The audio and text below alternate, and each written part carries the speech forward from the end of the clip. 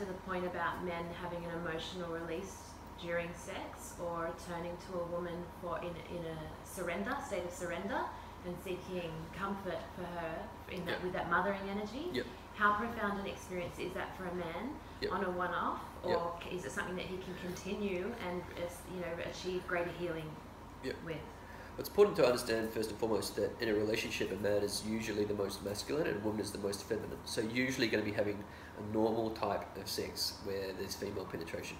Because there's less feminine energy in the masculine, that means that he is not going to he's not going to be attracted to that as much. It's going to ebb and flow. Okay. Now it's very important to realize that being held in that way can create like whole relapses to being mothered, but also a level of feminine surrender in the masculine body of being held by the earth, and it's super, super special. That's the ultimate epigenetic healing, I feel.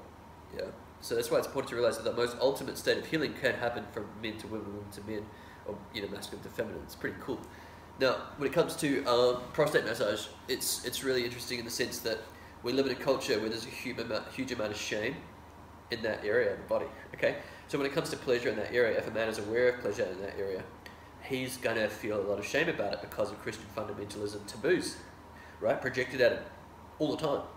So, if that's compounding shame, or he's actually been abused, if a man's been abused, he's going to have the same traits as a woman who's been abused, okay? So he's going to have a hard time connecting with people, hard time trusting, a hard time feeling relaxed, you're going to have anxiety, you can have like suicidal tendencies.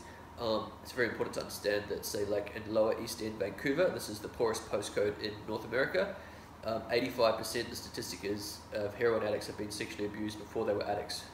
Okay, so the easiest way to deal with this sort of compounding review of a negative event on your timeline is to sedate yourself permanently, or deal with it, and then you don't need the medication. When you deal with it, your genes change. You're not the sort of person who needs to be on the opiates anymore. Now, it's very important to realize as well that so men who've got like say pleasure around that part of the body will often be the most homophobic, right? And that also, if men really enjoy that sort of stimulation, this is so paramount here. It's like there's a knife edge between your greatest shame and your greatest turn on. They are right beside each other. And the reason for that is when you're feeling extreme pleasure, you're releasing the shame. So, if a man is traumatized or he has a lot of fear, shame, guilt and anxiety around his prostate, for one, it will create a hardening of energy. The emotion will harden in that area. If he's been raped, then that can be even worse because there's physical impact and the emotion afterwards where he feels like it's his fault, etc., etc. There's sorts of themes there. So I feel the largest cause of prostate cancer in our culture is actually Christian fundamentalism projected at the male prostate, okay? Along with the sort of physical abuse, but the emotion. Because cancer is a hardening, is a crystallization of trauma and emotion, and it gets blocked there and not released. That is why that sort of shame, if a man is moved in that area, he can actually start to move that energy, and it can be an extremely orgasmic state. Now, to experience that in a safe relationship where you feel safe with your female partner or male partner in your femininity, then he can completely heal his body, because that actual total orgasmic state that can occur in that situation can start to be directed at different things in the body as well. And it's massive. There's facilitators at Mantak Chia's retreat in Chiang Mai who talk about this on a bit of a deeper level if you want to get into that. But yeah, it's really incredible. It's just amazing to recap that this is the normal conversation before Christian fundamentalism in our culture, right? There's a bit of a difference here. Like say in Libya, where you have Muslim culture predominantly, a lot of young men's first sexual experience is, this is what I've heard from a girl who grew up in Libya, is with other boys, and that's actually quite normal.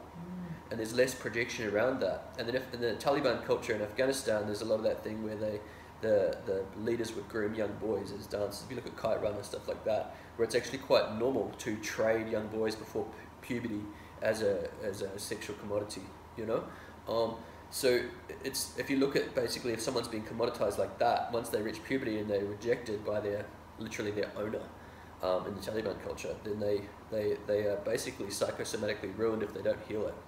yeah, because they've got long-term compounding issues around that. But maybe because they're not exposed to Christian fundamentalism, the shame might be less. But you still have physical impact trauma, which can create blockages in that part of the body.